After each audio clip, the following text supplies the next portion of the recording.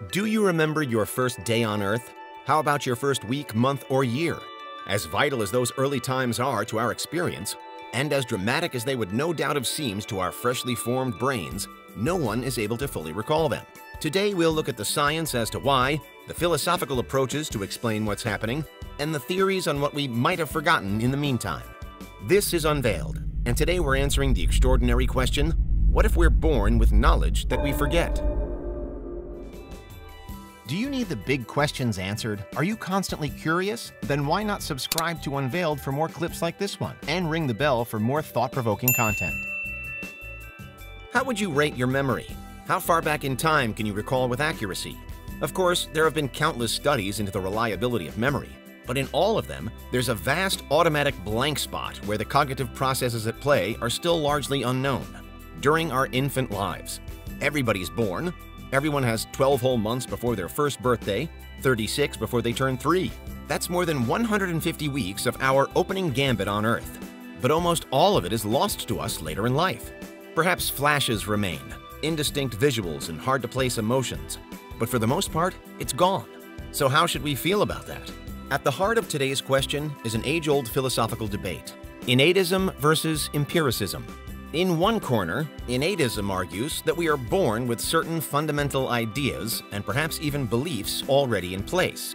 It says that while we go on to acquire knowledge throughout our lives, there are certain aspects of it that we've never had to learn because they're simply there within us. In the other corner, Empiricism argues that actually the human mind is a blank canvas at the beginning of life, and that all of our knowledge is gathered post-birth, imprinted onto our brains thanks to sensory experience. This is otherwise known as the tabula rasa theory, i.e. the blank or scraped slate. Innatism can be further split into smaller, more specific groups, including psychological nativism, which broadly is the belief that innate ideas exist, but that they're genetically created in some way. In ancient history, the Greek philosopher Plato was one of the first known innatists, wrestling with the feeling that there are some things that human beings just know.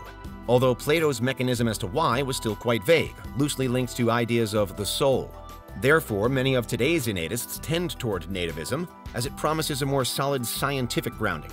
And indeed, there are some physical studies which seemingly back it up as well, including multiple experiments to show that a newborn brain does have certain clusters of neurons already formed within it. These clusters then seem almost universal, leading to the suggestion that we are indeed born with some effective building blocks for knowledge, what with might be described as innate ideas. The 17th century philosopher Rene Descartes offered something of a bridge between innatism and empiricism, although ultimately he too was an innatist first and foremost. For Descartes, it could be that empirical evidence encountered throughout one's life might serve to reveal to us our own innate ideas. Here, it's as though we could move through our lives essentially unaware of all that we already know, until such time as a here and now experience unlocks that pre-held knowledge. Naturally, empiricists, including most notably John Locke in the late 17th century, came down hard on Descartes.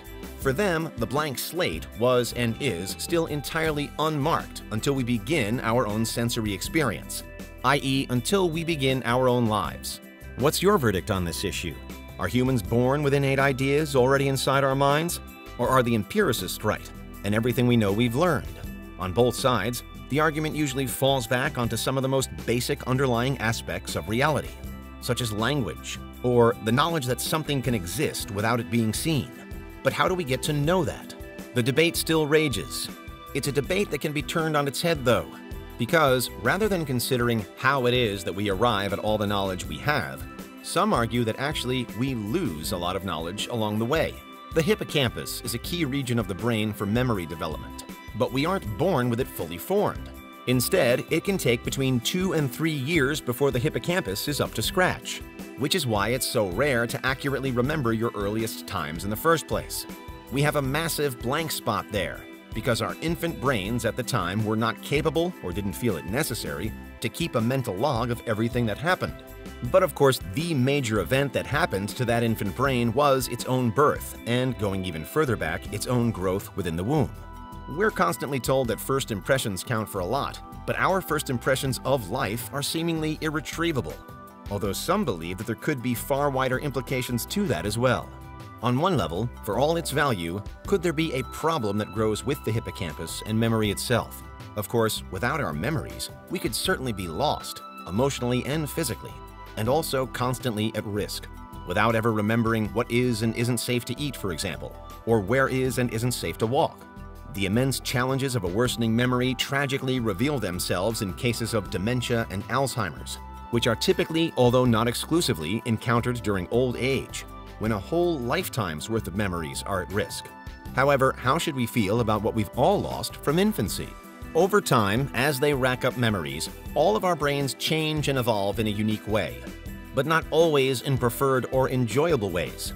We pick up trauma, fear, anxiety, perhaps prejudice, all of which serve to bend and shape our life experiences in the present and the future, and perhaps also to negatively muddy our memories of the past as well. We can become unhappy as a result, and sometimes desperately unhappy. And while it is possible to return to balance and then happiness again, it isn't possible to outright erase memories, or to live without memories, as we all seemingly did in our earliest lives. The innocence of youth is clearly a cliché, and unfortunately not always applicable. But another cliché is that many wish to turn back time or to return to a simpler time. For our developed brains, carrying the baggage of memory, that so-called innocence is impossible to regain. Turn that around, though, and the innocent state could then be viewed as knowledge. Knowledge we've forgotten. But could there yet be more to it than even that?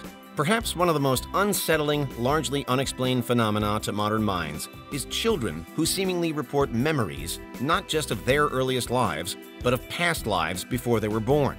A leading voice in this unusual field is Dr. Jim B. Tucker, a professor at the University of Virginia School of Medicine.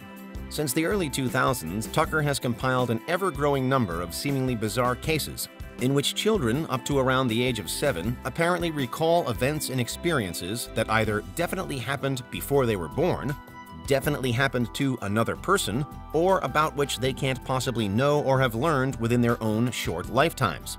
For example, and again disturbingly, Tucker's work includes in the majority of cases a direct or indirect reference to a previously, in some way traumatic, death. No one case is the same, although there are some shared qualities, including as well references to when the child was an adult, or to having met people that their parents know but that they do not. While there is no confirmed scientific link as of yet, it might be argued that memories of past lives should be more closely investigated along a psychologically nativist way of thinking. That is, do past life memories in any way emerge out of inherited, innate ideas? Really, nativism itself doesn't stretch that far. Those who discuss it, including the likes of Noam Chomsky and Steven Pinker, tend more toward suggesting that the human brain comes as if preset with certain psychological capabilities, rather than specific and distinct memories. But nevertheless, what do you think is happening whenever a child recalls the impossible? And could any of this ultimately be linked back to metaphysical theories on reincarnation? That's a question for another video. But for now, this remains a mysterious part of the human story. What we know is that there is a long stretch of time at the beginning of all of our lives that our memories don't and can't retain. And that, arguably, is why we might be born with knowledge that we forget. What do you think? Is there anything we missed? Let us know in the comments. Check out these other clips from Unveiled, and make sure you subscribe and ring the bell for our latest content.